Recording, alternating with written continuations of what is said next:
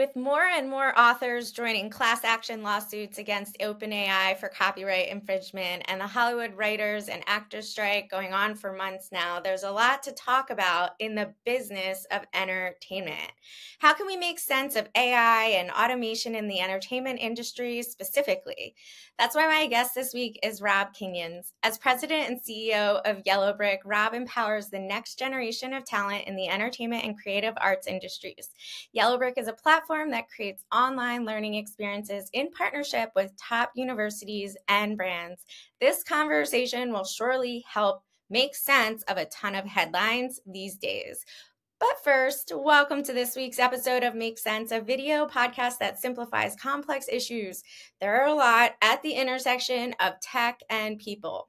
So whether you're totally hyped on artificial intelligence and ready for that robot to take over, or you want to crawl into a cave after deleting all of your social media accounts, I don't blame you. I'm here with my guest to help make sense of what's going on so you can design yourself into the future. My name is Lindsay Tabus. I am a product market fit strategist, innovation consultant, and venture fundraising advisor. If you're new here, subscribe on YouTube or wherever you get your podcasts. So let's make sense of the business of entertainment. Rob, how's it going? Good. Thanks for having me. I appreciate it. Awesome. I'm so glad you're here. I know we had a few reschedules, so it's great to be back on the phone with you. So let's start with our first segment, Crystal Ball. What does the future hold? This is where I call out interesting predictions for this year that other people made. And then my guests, the experts, they tell us their hot take. So I'm going to fire off some headlines. And I want you to say, like, if you know nothing about it, say, yes, I want that to happen, or no, please do not. If you know anything about it, say, yes, that's happening. And maybe you can give us some insights, or no, not happening in 2023. I know we only have like a couple months left. Maybe give us a timeline if you know about it. Okay. So Yellowbrick, it's an ed tech product, and you've been in the business of education for well over a decade or two at this point. Big headline, the school to work path will be turned on its head. So companies are dropping degree requirements and colleges are facing an unprecedented enrollment cliff. So competition amongst them is high. True or false? Where do you stand on this? I think it's true. But I am confident that usually it's more targeted at universities are not relevant to the workforce. I'm confident that they will adapt over time. I think the people that say that they're going to fail or collapse, I just don't see that. Previously was an executive at Cornell University. If you think brands, think the Fortune 500, there's very few Fortune 500 brands have been around for 100 plus years. If you look at academic institutions, there's a whole bunch of them. So I think that proves that they stand the test of time. I think they're slow to adapt, but I think they probably will adapt. All right. Cool. Yeah, I know that the school to work path does not work for everyone, but it's quite an entrenched and established system, and people with college degrees there's far less of them unemployed than people without them. Yeah, and we can talk maybe later too, but our business, we kind of we're kind of unique in ed tech where we see ourselves as partners with brands and academic institutions. So I think in my market, a lot of people tend to be we're either for or against. We kind of see it more as blended, like the two working together. Yeah, and you know what? There's been blended academic initiatives for a very long time. And we'll talk about that in a later segment. Okay. How about this one? I haven't brought it up in a while. So tech-enabled immersive teaching. So virtual reality and augmented reality, VR, AR, bringing immersive experiences to students. What do you know? I think it has a lot of possibility in the future. I was personally very bullish and excited about it. I think that even with Apple's latest headset, which is cool, it's not affordable and they still are pretty heavy to put in your head. So I think the technology is really cool and probably will be in learning. I think it's a hardware issue personally. And I think until it becomes something that's more wearable, that you can actually I'll give you an example. Like during the pandemic, I bought an Oculus for my kids. Mm-hmm. And as cool as it is, having that on your head for over an hour is just really not practical. So I think that's the challenge right now in that Right. space. Yeah, it's how do we get the price of that headset to a point where, what do they distribute Chromebooks at a lot of schools these Yeah, days? Like we need to get it to that point. yeah, I exactly. also had heard something that the Apple glasses, they kind of pulled back production, their predicted kind of sales and pulled back on their production. So Yeah. do you know anything about that? And if you don't, it's okay. I've heard they have, but I think their issue is the price point, right? It's just not a, average consumer can't afford that. And then I think if you're like a software developer, why would you develop apps for it if the market share is really small? So I think that's still a challenge in the market. I think once that gets solved, then I think it'll have a huge impact in a lot of fields, especially Yeah. for training. And that's kind of why Facebook's metaverse efforts didn't really take off either, because everything is built for Oculus, and the Yeah. Oculus, as you said, is Yeah, still. and I don't know if you like I have one. I mean, you're lucky if the battery without a huge battery pack will last, Mm, beyond maybe a couple hours if you're lucky. So I think that those are things I think had to get solved. Like I'm kind of disappointed that of all things that hardware hasn't been solved to this yeah, time frame, but it yeah. will, I think eventually. Maybe I'll have to get someone on the hardware side to explain Yeah. why it's still not at an affordable price point. Cool. All right. So this is on the tech side of your experience. So AI powered code generators will have a profound effect on developers' productivity. So, there's a bunch of new tools that will allow developers to focus on the more complex and innovative tasks while kind of automating repetitive and mundane aspects of the software development process. Yeah. I do believe that will be true eventually. As someone who's kind of dabbled like say code interpreter, which Mm-hmm. OpenAI came out with, it's super impressive, but I don't think it's probably something that's going to create like clean code, Mm, at the moment. But I think that, and I think a lot of developers, are not embracing it. I think that eventually it's going to become part of the workflow of any coder where it can help you troubleshoot, help you QA. It's going to get smarter and smarter over time. But I personally haven't really seen the, you know, oh, AI is going to create this app for you and it's going to run perfectly. I agree with most software developers will say like it's probably a whole lot of garbage code at the yeah. moment if you totally relied on it. Well, what I think is interesting is someone told me last week, they said uh, by a lot of developers using these coding AI tools, the kind of opus of content that these large language models were trained on, Stack Overflow, Yeah. there's not enough new content being added to Stack Overflow to continue to train these models, because Yeah. if people have questions, they're going straight to, ChatGPT or code Yeah. generator or something Yeah. else. I Have think you the heard challenge too anything is that like like that? if you probably like you, like anybody who's like dabbling with AI, like I've tried to do some pretty technical stuff and kind of test it. The prompts are super important. Like I'll give you an example. Like I was just curious with a third party API. Could I use Code Interpreter to actually write the script to do something with a third party API? It was able to do some stuff, but if you go down a path where it got confused, you can spend a lot more time trying to untangle that prompt that went off the rails. So I think some of it is interface as well, right? Yeah. Like I think it has the smarts to do it, but I'm not sure there's the perfect interfaces. And obviously you're an expert when it comes to user experience. I think some of it is there has to be front end development for some of these AI tools too to work effectively. Well, sure, the chat is just an interface, right? And the prompts that you give it is the interaction that you have with it, the back end. But here's a question. Yeah. Is AI really fulfilling its, prophecy and potential if prompt engineering has skill that people have to develop, right? In that people have to speak differently to get the robot to give Yeah. it the thing that we want? I think it's a nuanced answer, right? In some ways, like for very simple tasks, it's amazing, right? Like I'll give you, it's like for our business, like transcription, Hmm. right? OpenAI has a speech language thing. That's incredibly sped things up. You don't have to really give it a whole lot of knowledge to transcribe something.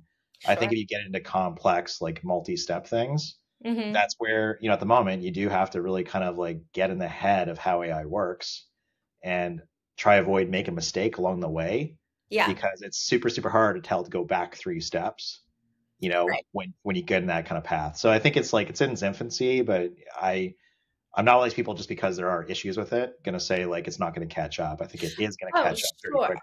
Yeah. Yeah, sure. It's more of a philosophical Yeah. conversation Yeah. is how much do we have to adjust for this thing that is supposed to present as Yeah. human like, right? Yeah. Agree. Cool. Yeah. Yeah. All right. So software engineering will become more commoditized. So AI's ability to automate processes, maybe cover the 80% of tasks that don't really require strategy. It can generate insights. It can learn from vast amounts of data. It's led to a decrease in the time and resources required to develop software. So can and will software engineering become more commoditized? Uh, I think it will in a way. I think there will be a greater need for like very experienced software engineers. Like I'll just give you an example. Like with our business, is a lot of people might be familiar with Zapier, Hmm. um, that does automation. Like there's a day in my career when I was like formerly a CTO where you'd have coders, you know, doing all this code to integrate third-party systems. Right. Like even recently, Zapier, like we're super impressed with what they've done. Like they've used OpenAI where you can basically say, I'd like to do this, and it basically tries to say, here's the steps and the apps that go together to make that work, and you're basically just kind of Cool. polishing it. What I think a lot of AI is going to do is like for software developers is that they can focus less on those kind of things and Hmm. more on like true customer value. Like for us, we're an education company. I'd rather have our software developers use AI for things that are repetitive and commonplace and focus their attention on customer value. Right. So I I think there'll be more need for like very experienced developers. I think for like a lot of people that like in education, coding boot camps are a big thing. Hmm. I think junior level programming, like on the masses, is probably going to see a change because of AI. But I think it's going to create a lot of opportunity for like, pure, senior level coders are Hmm. probably going to be more demand, would be my Yeah. guess. So one of the things I just noticed is that you use the word programmers, engineers, and coders to all refer to this skill set of writing code and building software. Do you think that there is is a need to distinguish the engineer from the developer or coder? It could Yeah. engineers kind of been co-opted in tech as plain used as plain language to Yeah. talk to anyone that writes code, but it in other industries it means something very specific with professional Right. licensing and certification. Um, It's a good question. I mean, I think probably sometimes it comes down to the size of the organization, right? Because you can have engineers that are very focused on architecture and DevOps and, scalability. mhm. From my standpoint, I think like the true like software engineer has to be someone that's very in tune with like the purpose and the why of what this app is supposed to do for the customer or the business. Mhm. So I do think that AI is going to force a lot more developers to be, like you very much focus on like user experience. I think developers probably going to have to be a little more user experience focused than, the prior terms like code monkeys, Right. right? Lock me in a room and I'll just code. I think AI is going to probably force a lot of traditional engineers, software developers to be much more customer centric of like what values it's bringing, which I think is a good thing, right? For any organization. This might be real nuanced on my side to say the type of activities that will get commoditized by AI are software development tasks, but there will be a need for software engineers for the strategy. Yeah, and I would agree with that. expertise level. Yeah. I'm Like going on a I think I think another way of saying it is I think you have to be a lot more tactical and strategic moving forward, yeah, right? 100%. Okay, so speaking about AI, going into our second segment, what do you know? So, this is where us relatively intelligent tech ecosystem insiders discuss a hot mess that's made national news. We don't claim to be experts, but we probably know more than you do. And that's all that matters right now. So, headline: actor Stephen Fry says his voice was stolen from the Harry Potter audiobooks and replicated by AI, and warns that this is just the beginning. So, AI is at the center of Hollywood's biggest labor dispute in more than 50 years. What do you know? I mean, I do think it's a huge legitimate issue. I think recently looks like strikes are getting resolved for like writers, probably actors soon as well. I think they've won a lot of rights with studios, but I think that it's going to be a huge issue where like anybody anywhere could replicate someone's voice or image. Like even our company, we own a school called Animation Mentor, which is an animation business. Um, I think it's very easy. People can use a 3D model, or Epic's on Real Engine, Mm-hmm. and put someone else's voice or even image on that thing. Yeah, So I think it's going to be a bit of a wild west, and I think in areas where it's really hard to go after your IP, I think that's gonna be a struggle. Like I just recently, like in TikTok, there's I don't know if you've seen it, like a meme where they've taken some celebrities' faces and voices and done interviews with like legitimate like reporters where they thought they were interviewing the actual celebrity. Um, and they're using like a wow. lot of like off the shelf like 3D kind of modeling software, but I think it's gonna be a huge risk. I mean, I think that there's kind of be a lot of lawsuits. I think if you're talent, like you're an actor or you're a voice actor, I think you have reason to be legitimately concerned because maybe you can trust the studios with like a new agreement, but can you trust someone that's like the other side of the world that Right. uses this for other purposes, right? That's going to be the concern. So, a friend of mine was creating marketing videos for actually an education company, but they train, estheticians and hairstylists and such.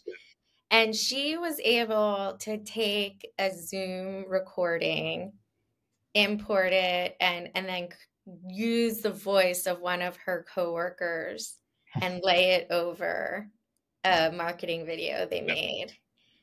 And she didn't ask the coworker ahead of time and just sent the Jeez. video to her. And my jaw dropped. I was like, are you insane? Like, that would Yeah. feel terrible. What if one of your employees just emailed you a new promotional video using your voice and you had no idea? I mean, it personally freaked me out, Yeah. but I won't be surprised at all with, we have in the United States, like election season coming up.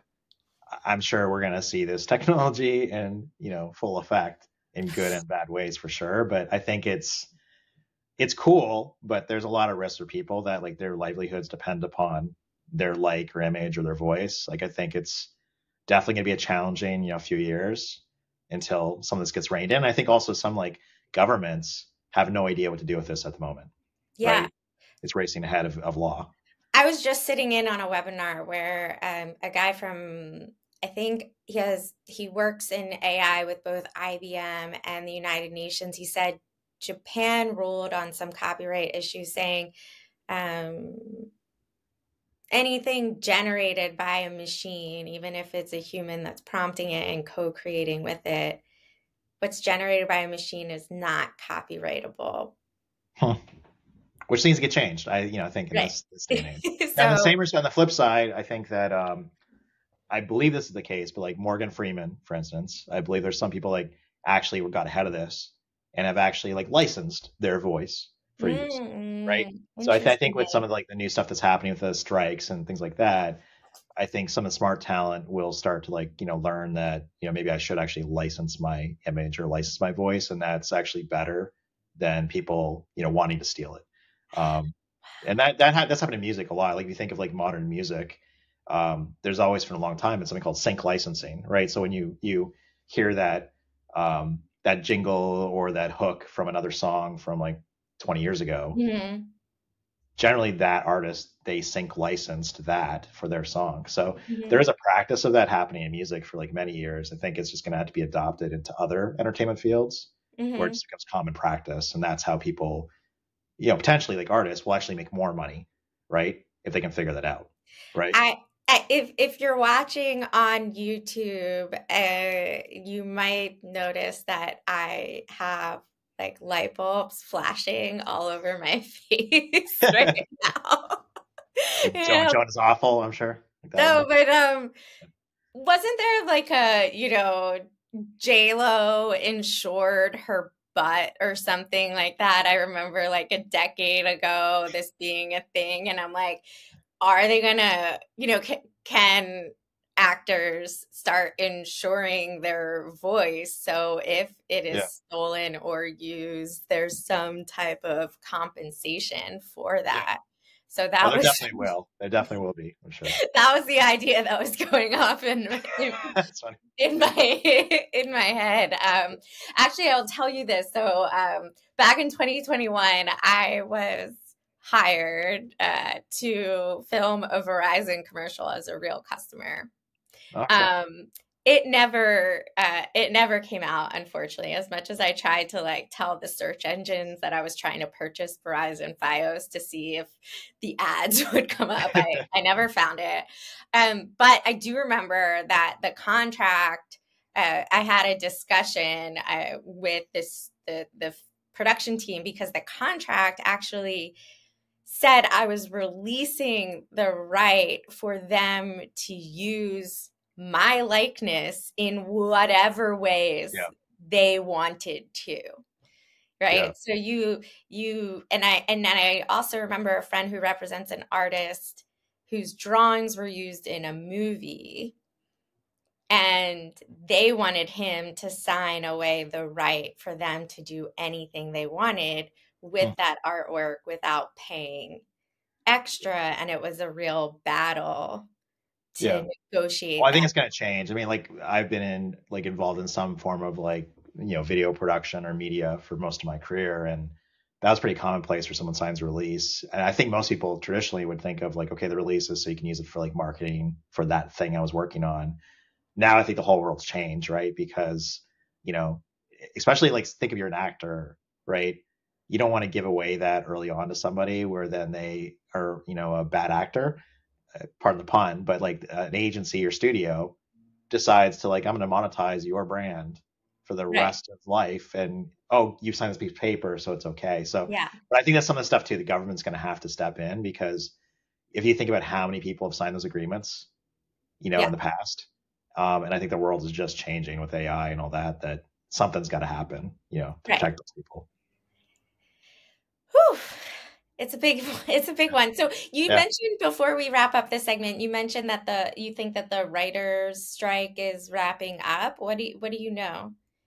I think that, well, what they're saying is that they've come to agreement. I think it ends, given where when we're recording in the next like 24 hours, I think they're going to end it. I don't, Okay, there's not a so whole end of lot September. I've seen as far as like what has been fully agreed upon, but actually what I think is a lot of it has to do around AI, right? A lot of the things, concessions that they were able to make is about residual rights. Like for instance, if things are used on streaming, does a writer, get funds for that? I think actors are going for that as well. So, and hopefully too, a lot of the shows that have been kind of suspended indefinitely, we're gonna start seeing some of those shows coming back here soon as well. So those residual rights, that's kind of there's the AI, which is can you take my writing, my likeness, my voice, and use it however you want? And then the licensing was also a big thing that's part of these strikes Right. because so many production studios and distribution channels have become vertically integrated. Mhm. Right, Netflix produces and distributes it. The writers and the actors don't have kind of a view into the distribution, the views, Right. and the residuals, and are claiming they're not getting paid on all of the Right. residuals. And that's very much a technology issue, a result Yeah. of kind of the disruption of streaming services. So, Yeah. what does that? Do the studios have those analytics and they're just not sharing them? Or because we know in the tech Yeah. world that like just because you have that data doesn't mean you have the insights, Yeah. right? Doesn't mean Yeah. you're processing the data and producing insights for anyone to act on. So do they Yeah. have that data and they're just hiding it? I mean, Or they are definitely they have it. They have, I mean, they definitely. I mean, think of like, take like Netflix, right? They definitely have more data than probably like think of terrestrial TV, right? Where you're maybe hoping Nielsen ratings, would yeah. give you something. Like clearly they know everything about us, just like anybody visiting a website. My understanding is like just reading it like with current like strike information is that the deals were basically being done by the studios and the streaming companies, but there was no rules in place to expose that data, to the actual artist or residual rights. And so my understanding is that is what one of the things they've agreed to is now there has to be transparency, there has to be reporting there, which I think will, power a lot of creators where, if they create some show and it's getting distributed on 5 different streaming platforms, I think today they had no exposure. Like I think it was I forget the actor's name, but like Breaking Bad. I think it's one of the actors that basically said that he hasn't seen hardly anything Hmm. from residuals that are on streaming. I think they should, right? Yeah, If it they takes off. should. Right. So I think it's a good thing, but there's definitely no question they have the data. The question is, transparency and sharing that data. All right. Well, I am glad that they're coming to a resolution that hopefully this data will be shared and they will be paid. I think what I had heard was, you know, I have more insights into my YouTube content than Issa Rae has into Insecure, Yeah, right? it's On probably true. Sad but HBO. true. What? Sad but true. Yeah, Yeah. yeah, So, but you're right. We can do better with our work with those insights as well. So yeah. that brings us to our next and final segment, deep dive. So in this segment, we get more into the details of the business of entertainment, which we just started talking about, and also the career pathways into the multiple verticals within this industry. So if the strikes are ending, maybe aspiring writers feel a little more confident pursuing a job in this space. So Rob, Yellowbrick just launched a certificate course titled The Business of Entertainment in partnership with NYU's Tisch School of the Arts. Maybe you can first explain how and why Yellowbrick partners with both academic institutions and private brands to develop these courses. Yeah, so maybe you guys have back a bit of like, why did we do what we do and to do partnerships? So um, most of my career has been in kind of the tech and education kind of intersection, both in, private brand education that had nothing to do with like an academic institution. And then right before Yellowbrick, I was an executive for Cornell University's online education programs.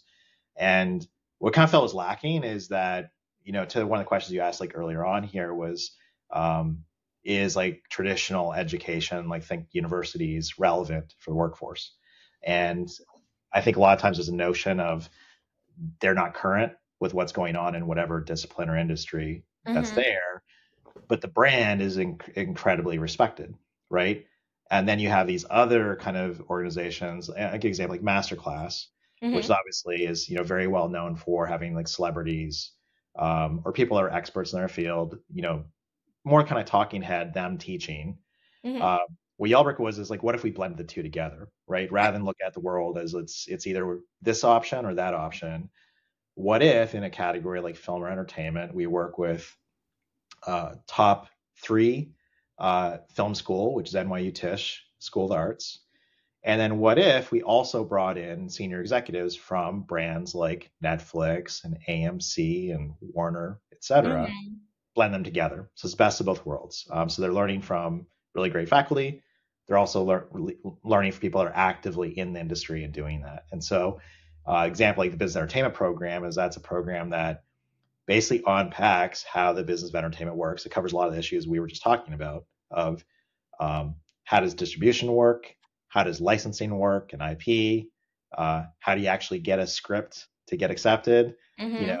How do you then get that actually produced? And what are Right. those cycles? So a lot of that, like that program's designed to kind of help that person who is either trying to break into, say, the entertainment business, or there's a lot of people that they stumbled into the entertainment business. I'm betting with strikes that happen, like a lot of writers are thinking maybe I should be more on the business side, Mm-hmm. or maybe I should understand the business side better.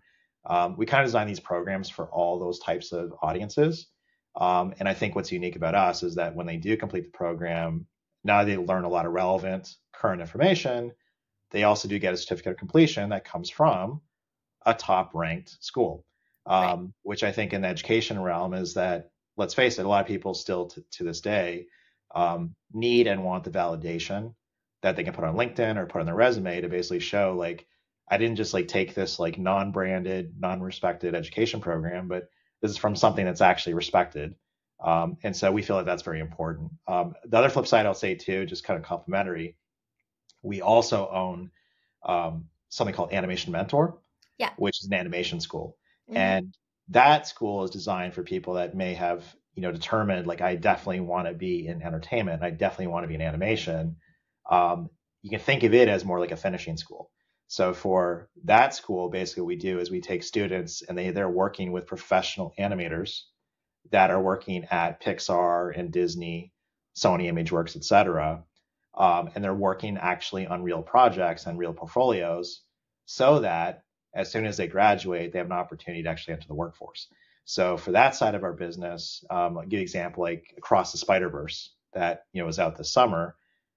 We have at least like 24 alumni that worked on that film. That's Um, amazing.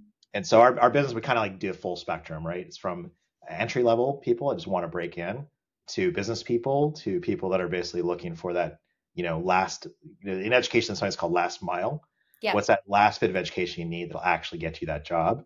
And that's what Right. Animation Mentor does. Well, Animation Mentor seems to take advantage of the kind of, it's an apprentice Yeah, model exactly. almost, Yeah. right? And that's been around for ages. Yeah. And I definitely see a lot more kind of apprentice training programs and surfacing those programs as and platforms surfacing those programs more. Yeah. Some of the, like, if you're talking about the trades like in construction or manufacturing, plumbing or whatever, some of them people can get paid to do the apprentice Yeah. training. And I definitely think that the real world applications are crucial to a student's development and would love to see more of that at the undergraduate level. Yeah. I got to do a program my fourth year of college with the National Transportation Safety Board, and work with them on regional transportation collaboration. I know is so sexy of a topic, but like I actually worked with consultants and people that worked in the Yeah. government. And I was only, 20, 21 years old. And so Yeah. those types of opportunities, I'd love to see them in all other kind of academic disciplines, not just Agreed. engineering. Well, and I think we talked like very early on about, the relevancy of like traditional education workforce. That's where I think that schools will adapt. I think, and that's where like companies like Yellowbrick come in. Like if a school, they know they need to do it, but they don't know how to do it internally. That's where I think there's, going to be a lot of like what I call corporate academic partnerships Yeah. that bridge that gap together. I was going to say that that type of partnership was more ad hoc in a way. Business schools have adjunct faculty members that, have worked in corporate for decades but want to teach, or a professor has a friend that works, Right. high up and brings them in, but nothing formalized the way that Yellowbrick is approaching it. Right. And there are some great examples. I think what we're trying to do is do it extremely well in the entertainment and creative art space. Our Mhm. focus is definitely more, I'd say, entertainment field. What I would say too, it's unique with us, and it's kind of like some other, you said other fields like plumbing, et cetera. But I think like as we talked a lot about AI in this discussion, what I'm very bullish on is that one of the areas AI, can't really replace and is I think always going to have difficulty with is creative elements, right? So despite like writers and actors and and all that, negotiating for residual rights. I don't believe like AI is going to fully be able to write a script, right? Or create graphics, or like it'll assist with it, but that's where I think it's gonna be more need, like in fields like we're in, is like where like a portfolio matters. If you're a writer, it matters. If you're an actor, it matters. If you're an animator. Um, you need mentorship. You need guidance to do that. And AI might be a tool in the tool chest, but it certainly can't. It's not going to create an animated film by itself. You know, as an 100%. 100%. And that's been the overriding kind of insight in across, the first 30 or so Make Sense episodes, is just that the AI produces something, but you still need a human to review it and fact check it and validate it before putting it into action. yeah, So 100%. listen, so what are the new business rules across the multiple entertainment verticals? This course covers film, television, music, gaming, live performance. What do they all have in common?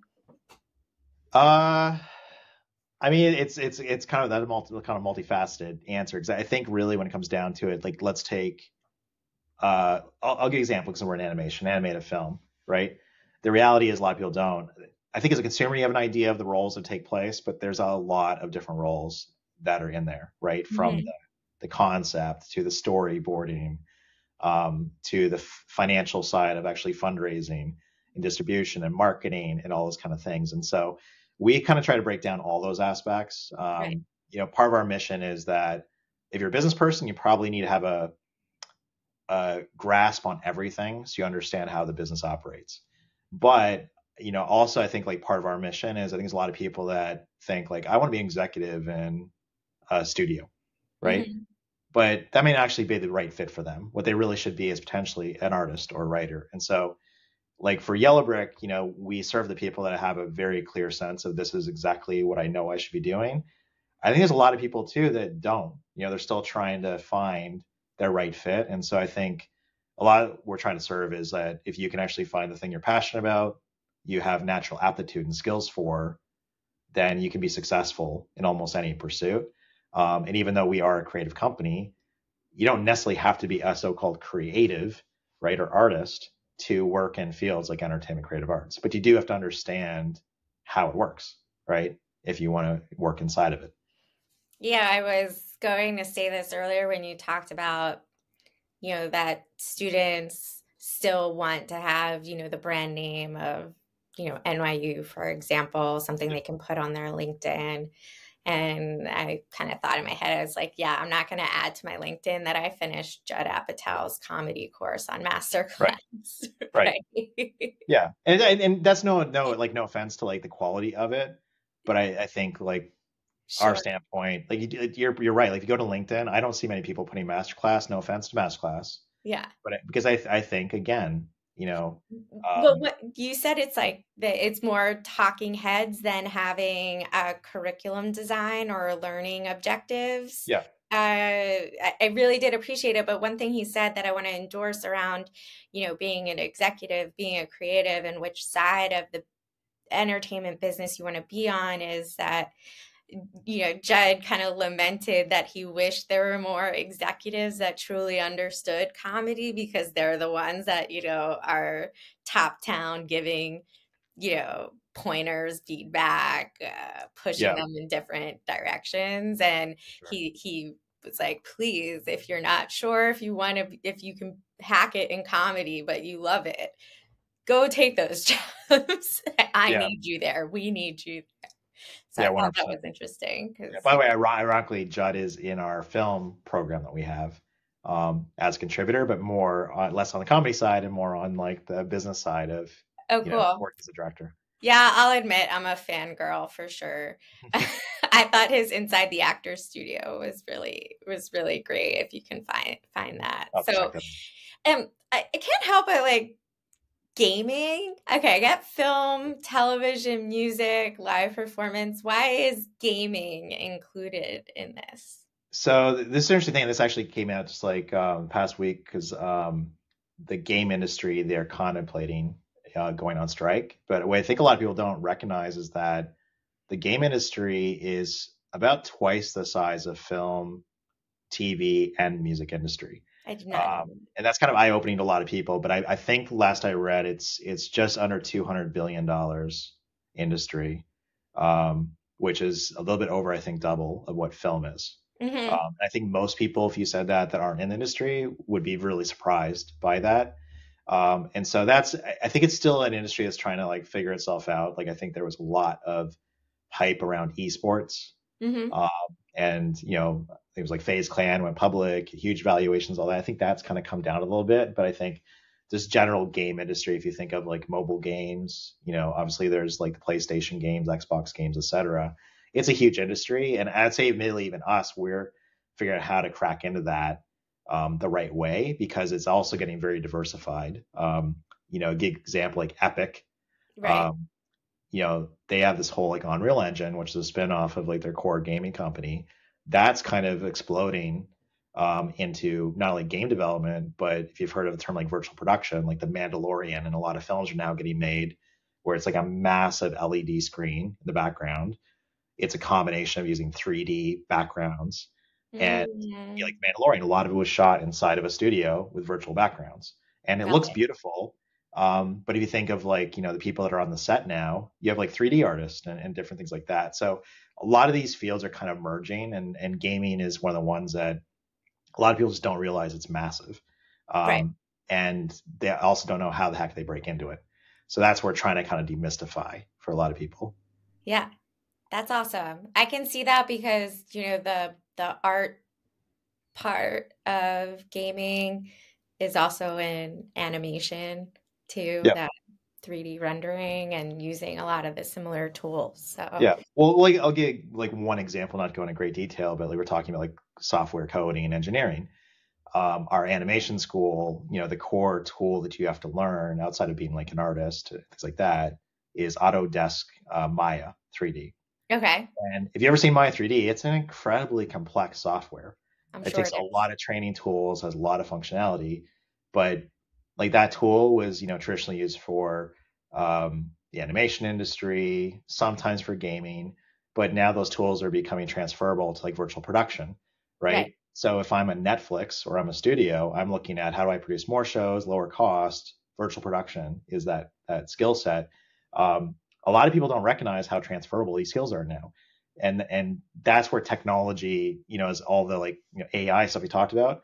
It's also democratizing things. But what I find is the issue is a lot of people have no idea like what jobs exist, what skills are Sure. transferable. That's a big challenge right now, where like people say like there's a lot of open jobs and nobody's getting hired. I think some of it is an education problem too, that people don't even know that if they were a graphic artist, that by just learning a couple more skills, they could be in the game industry or film industry. So then where can people learn about those job opportunities? Do you Well, have we any do a lot of it. idea? You Yes. do a lot. So if they go to yellowbrick.co, so .co, we have programs that are basically covering almost every aspect of the entertainment field, even including fashion Hmm. side of it. So I would say if like anybody sees themselves as a creative or wants to work in a creative industry, odds are we probably have something covering that. Hey, that's a great place to end. That there are plenty of transferable skills and jobs available. Like just go to yellowbrick.co to check out those programs. So let's make it make sense. Overall, we talked about, AI in the entertainment industry and how that's, brought on the strikes and how we're going to move forward. And I love to end on something that people can rest on, which is AI cannot replace the creative element. We're Yeah, still going 100%. to need human ingenuity for that. And that is very important and comforting for anyone that is just really scared of being rendered Yeah, obsolete agreed. by the robots. Yeah. With that said, what I would encourage people that it seems creative is to embrace it nonetheless. I think the worst thing you do is basically disregard it. So that I usually the recommendation is 100%. embrace it. Yeah. Actually, that's great because one other thing to make it make sense is that while AI might take over 85 million jobs in the next 3 to 10 years, I forget what the span is, it'll create 97 million others. So a lot of people, you want to get retrained or trained up and learn these things, like learn how to use all these tools in your own workflow and creative process, rather than just clearly ignoring them. I think something like 100%. 46% of people tried Chat GPT once or twice and then never looked at it Yeah. again. So Yeah. try again. Totally agree. So thank you for listening to Make Sense with me, your host, Lindsay Davis, and guest Rob Kingyens. We hope you enjoyed our take on the entertainment industry. Rob, where else can people find you online? Do you want them to find you online? Probably LinkedIn is the best place. So just type in Rob Kingyens, Okay. or with Yellowbrick, you'll probably find me, but that's usually the best way. Cool. Cool. As always, you can check out all the links and resources in the show notes. Final note, if you want to continue to be the smartest person in the room, make sure you're getting notified when each episode hits on YouTube. Hit that subscribe button for next week's episode and follow wherever you get your podcasts. Thank you, Rob, for joining Thank you. me. Appreciate it.